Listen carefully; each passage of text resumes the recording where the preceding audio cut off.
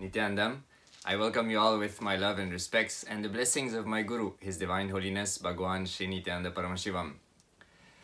In today's episode, I'm going to answer a question that somebody left in the comment of one previous video. And that question is, why does Guru happen in someone's life? So just one quick powerful cognition I want to share in this video.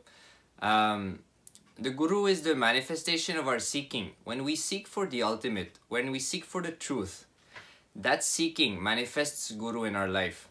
Swamiji came down for answering the seeking of millions and millions and millions of people. That is why he came down as he is recognized in Hinduism as an avatar.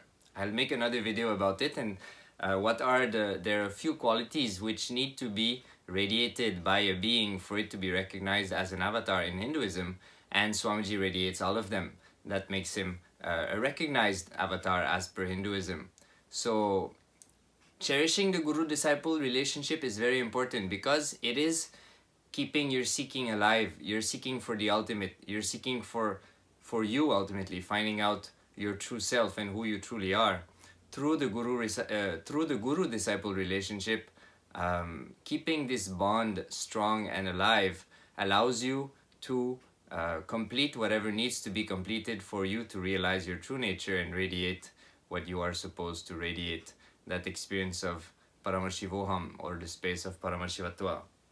So Guru is a very auspicious happening and it should be cherished at all cost. It is, like I said, the response of your seeking, and as we engage in the Guru-disciple relationship, we allow ourselves to explore deeper dimensions of us, which we have decided to somehow shut down for various reasons.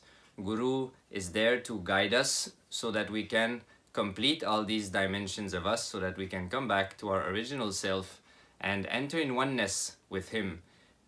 Yes, again, the experience of Paramashivoham. So yes, that's a very simple, powerful cognition once again about why Guru-disciple relationship. Guru is the manifestation of your seeking for the ultimate. So with this, I'll see you guys in another episode. Nithyanandam.